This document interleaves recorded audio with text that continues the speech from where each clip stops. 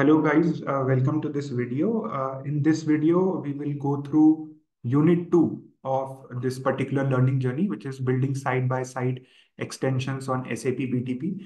So in the previous videos, we have completed unit 1 and we also completed the quiz for unit 1. Now we will move on to unit number 2, which is setting up the CAP project. So let's go to module 1, first module of unit 2, which talks about introducing the OData protocol.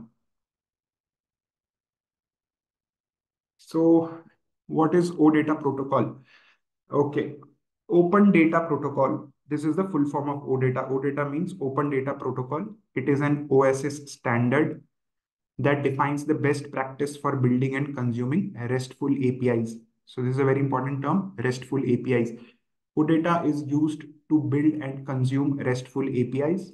OData helps you to focus on your business logic while building RESTful APIs without having to worry about the approaches to define request and response headers, status code, HTTP methods, and there are a lot of other things. So it basically helps you build your RESTful APIs and focus on your business logic. So it is an open standard. This OData, it is an open standard which is defined by the OSS consortium. Now, OData also guides you in tracking changes, defining functions or actions for reusable procedures, sending asynchronous or batch requests, and so on. Additionally, OData provides a facility for extension to fulfill any custom needs for your RESTful APIs. So here, OData RESTful APIs are easy to consume. This is one bullet point here. And the OData metadata. Every OData service has a metadata. So what is metadata of the OData service? It is a machine readable description of the data model of the APIs. So whatever is the data model defined for the API, all that description will be defined in the metadata document of the OData service. So it enables the creation of powerful generic client proxies and tools.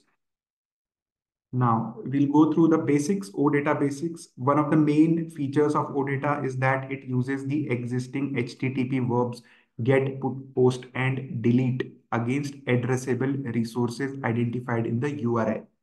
So addressable resources means, so say for example, an OData service is basically, it will expose some backend functionality. Okay. Now a resource is, say for example, an OData service is exposing a list of products from the backend. So your product or list of products is called resource. Also, it is an addressable resource. The product is an addressable resource and which is identified in the URI. URI is Uniform Resource Identifier. So in an OData service, you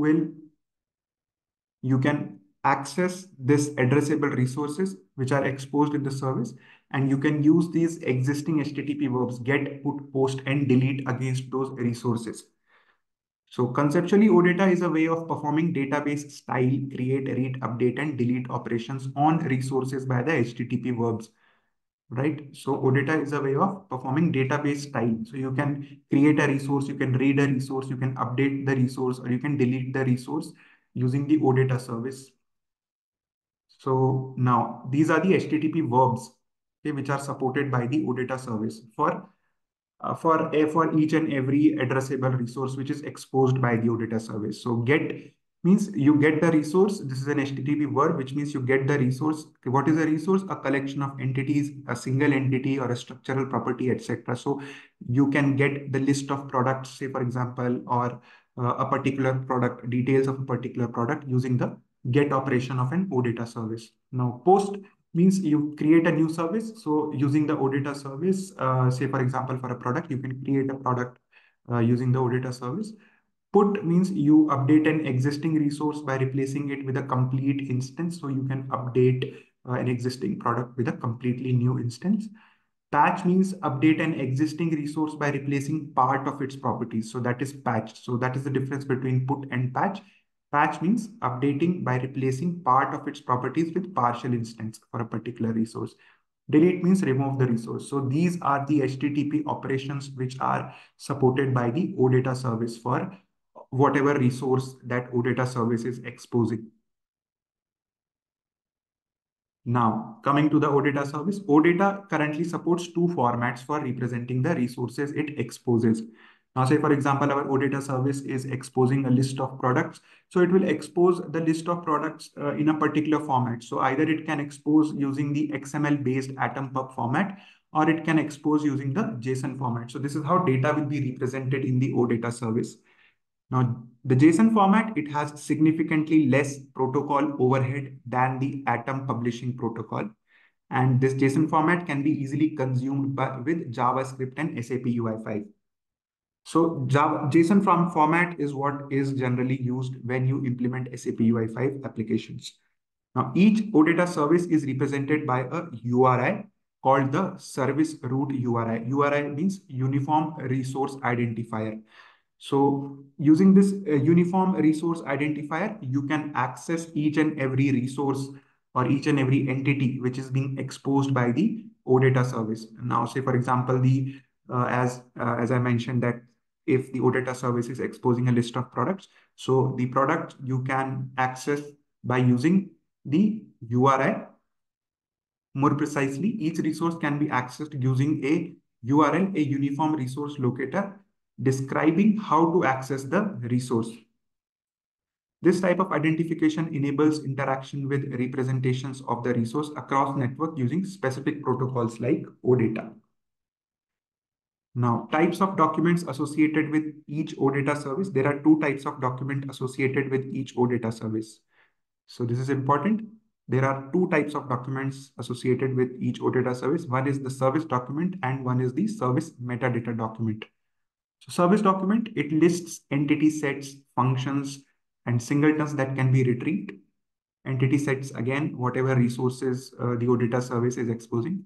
Clients can use it to navigate the model in a hypermedia driven fashion, and it is available at this URL. So this is the format of the URL where the service document will be available for an OData service. Now coming to the service metadata document. This describes the types, sets, functions, and actions understood by the OData service. Metadata document is basically a description of the OData service. So which can be used to understand how to query and interact with the entities in the service. So how many entities are there in the service, which means how many resources the service is exposing, and how do you have to query and interact with those resources. It is mentioned or it can be determined or understood in the service metadata document, and it is available at this particular format of the URL. Important thing is that at the end of this URL, $metadata. So this will give you the metadata document. And this URL will return XML metadata of the service. So the metadata is always returned in the XML format. Now, OData and CAP. Now, when you are creating a CAP application, a cloud application programming application, services are usually articulated through core data service models. So whenever you are creating a service in your CAP application, you will always create, first you will always create the core data service models for your OData service. And these core data services are managed by CAP runtime environment. In the CAP framework, every functional component is viewed as a service. These services represent the interactive characteristics of a domain, including the entities they expose, the actions they enable, and the events they trigger. So first of all, each and every service is articulated through core data service models. So core data service models, as in you create, first of all, you create data models for what data has to be exposed. And then on top of those CDS models, you create your CAP service, which is OData service, to expose data from those CDS models. So this is a pictorial representation where say there is a database. So on the database, based on the data which is available in the database and what data you want to expose as part of your CAP application, you will create domain models, which is CDS models. So because a database will contain like extensive set of data, say for example, for product, it has a lot of data available, but you don't want to expose all of it, right? So whatever you want to expose, you create domain models, CDS models based on that. And then these domain models are exposed using the service and API models. So then on top of these domain models, you create service and API models, and these service and API models are exposed uh, using OData services, right? So first is database layer. Then based on the database, you create your domain model. And then based on the domain model, whatever data you want to expose as part of your service, you create service or API model. And based on the service and API model, you create your service. All right. So you can say that domain model is a subset of the database. Service and API model again is a subset of your domain model. And on top of the service and API model, you implement or create your OData service and expose your data to the customer. Okay, so here is a note. While the default protocol for exposed services in CAP is OData, so this is the default protocol for exposing your data in CAP application, which is OData service. You can also make use of protocol adapters in CAP to override the default behavior. So that is a possibility. So you can use some other REST protocol, or you can create a GraphQL API to expose your data, but the default protocol is OData. So this is just an overview unit or overview chapter about OData services and what OData service mean in terms of a CAP application. Uh, Now, if we see what is there, the summary, you now have a more profound understanding of the OData protocol and you can describe its key concept. You also learned about OData in CAP and have heard about the possibility to use a different protocols through protocol adapters. So that also we know.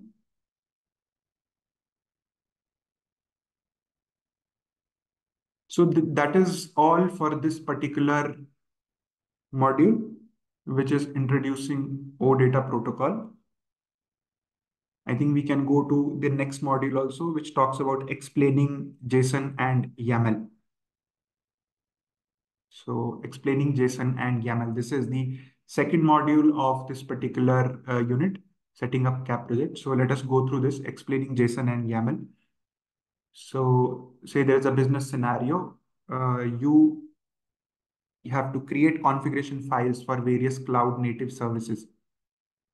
Okay, you have to create configuration files. So what will you use? Will you use a JSON file or will you use a YAML file? So we'll try to understand what these two formats are. So what are JSON and YAML? JSON overview. JSON is JavaScript object notation. It is an open standard format for data storage and exchange. So JSON is a data storage and data exchange format.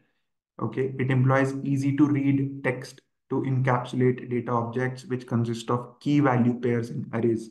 So data is represented in a JSON format by using key value pairs and arrays, frequently utilized for web applications to communicate with servers. This is where a JSON format is frequently used when the web application has to communicate with servers.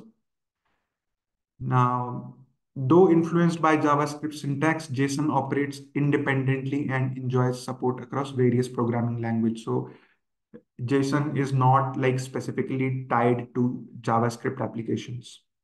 So JSON is fundamentally built upon two key structures, a set of key value pairs. This is often implemented as an object in multiple programming languages. So this is how data is represented in JSON format. Then a sequentially ordered series of values. Most languages interpret this as an array. So these are the two ways in which data is represented in a JSON document. So key value pairs and ordered series of values. So here we can see. So this is key value pair, key business partner value one. Again, first name and its value, last name and its value. Okay, then again, this is again another key value address and then its value. So key value pairs, and this is an array. So list of ordered list of values, which is also called as array. So this is how the phone numbers are represented here. Now coming to the next type, which is YAML. So YAML is again, it's a human-friendly cross-language Unicode-based data serialization language designed around the common native data types of agile programming languages. So the important point here is that it is a data serialization language. YAML is a human-friendly cross-language Unicode-based data serialization language.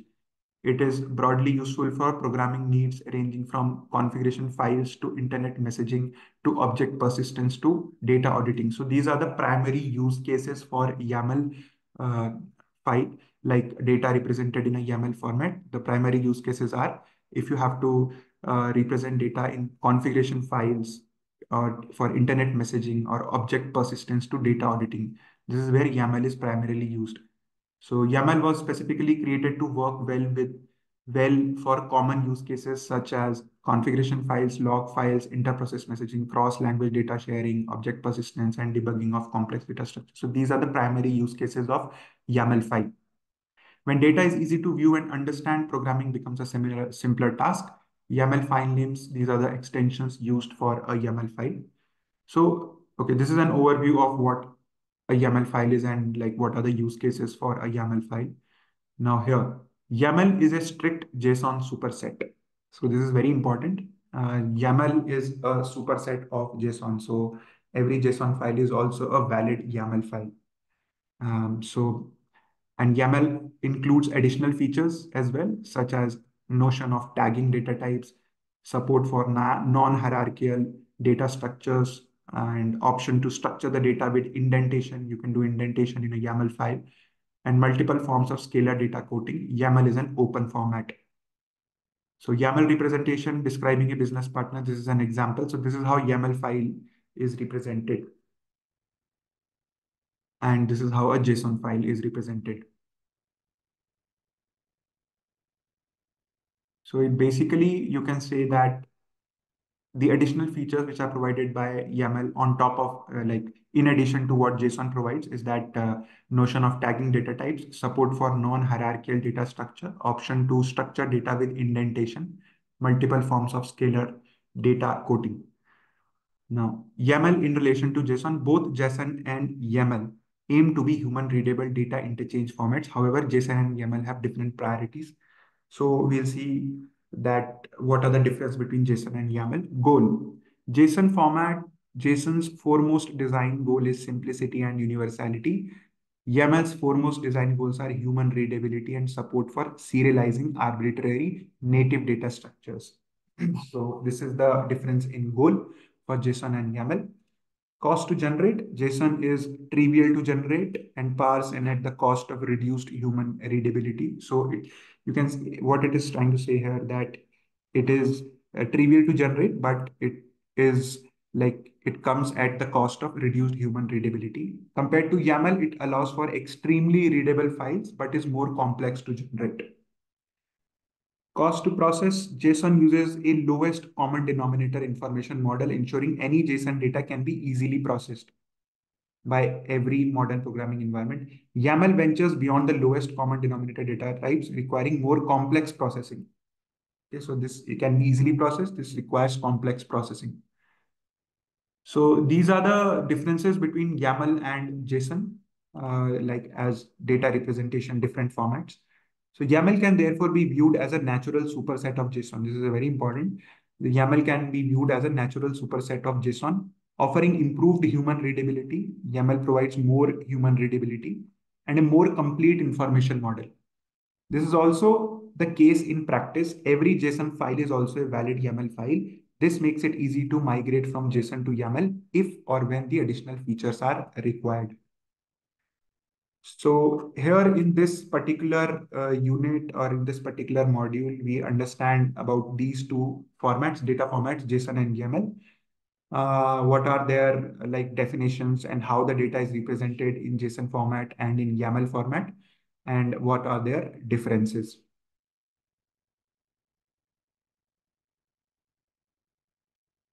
I think that is it for this particular video. Now, in the next video, we'll go through the next unit or next module about discovering the end-to-end use case. So for now, this is it what I wanted to cover. Thank you for watching the video, and we'll see you in the next video.